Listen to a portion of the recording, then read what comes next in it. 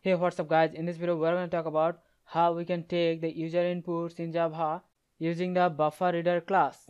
The BufferedReader class is used to take input from a source, and unlike the scanner class, it uses one 8K buffer to buffer the input stream, and which makes it lot more faster than the scanner class.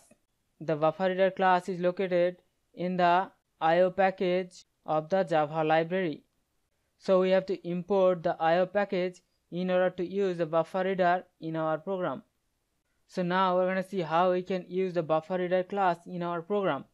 So first of all, we have to import java.io package, and this IO package will enable us to use BufferedReader class in our program.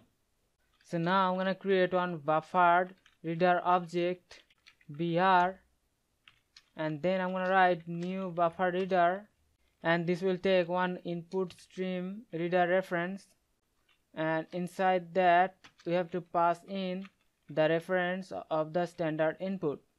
So first of all, we have created one BufferedReader object br, and then we have the BufferedReader constructor which takes one new input stream reader as reference, and inside the parentheses we have the system.in which refer to the standard input device.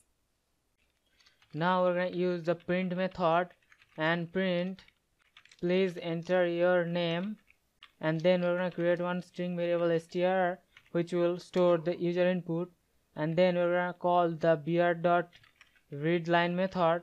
This will take the user input, and then again we are going to use the println method, and we're going to print your name is, and we're going to print the str variable onto the console.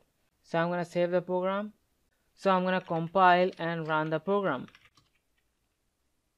It says please enter your name, so I'm going to write rapid tutor, and then it replies back your name is rapid tutor. So first of all, we have imported the IO package in our program. This will enable us to use the BufferedReader class in our program, and then we have created one BufferedReader object br, and in the next line we have printed please enter your name, and then we have used the br object and called readLine method. This method will take the user input and return one string, and the string will be stored in the string variable str, and in the next line we have used the print method and printed the user's name back on the console. So this is the way we can use the BufferedReader class to take the user inputs in Java. So hope you understand the concept. We'll see in the next one. Thank you.